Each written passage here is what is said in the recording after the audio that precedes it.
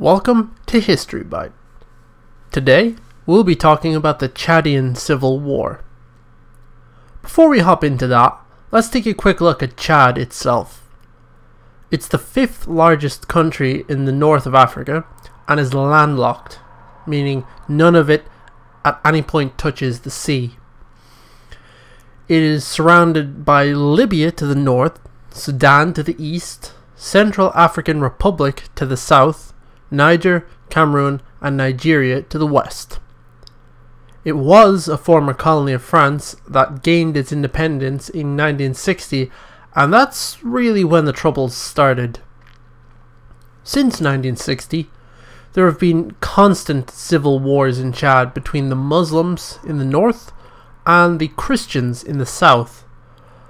Whenever one would gain power, the other would raise an insurrection to counter it. These blows went back and forth for many years, and both Libya and France became involved multiple times until everything kind of stabilized around 1990. In 1996, Idris Deby was elected the first president as a result of democracy.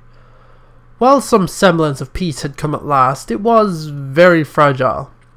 Smaller attacks from opposing groups led to yet another rebellion in 1998, when the MDJT led a full-scale offensive in the north, with various other smaller groups joining in.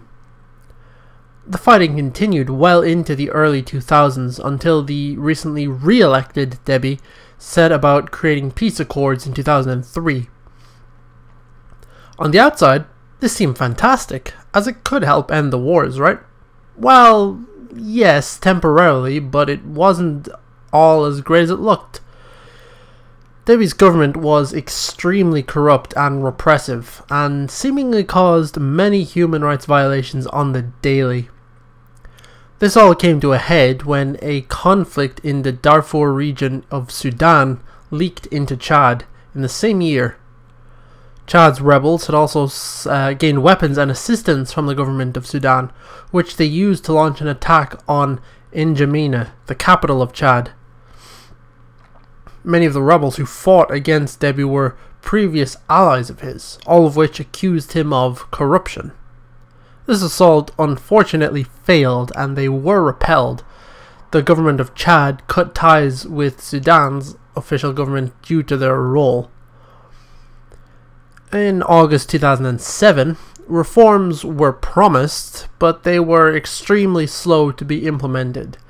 Meanwhile, many civilians were arrested and unjustly punished in the meantime while the search for the rebels continued. And by this time, there were almost 420,000 people living in camps due to the fighting. And this only increased when more people arrived from Sudan when their own civil war continued.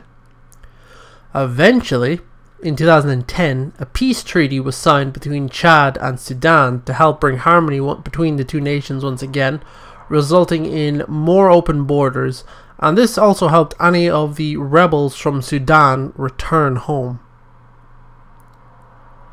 Thank you for watching today's video. If you want to hear more bites of history, subscribe and turn on the notification bell so you'll never miss a new upload.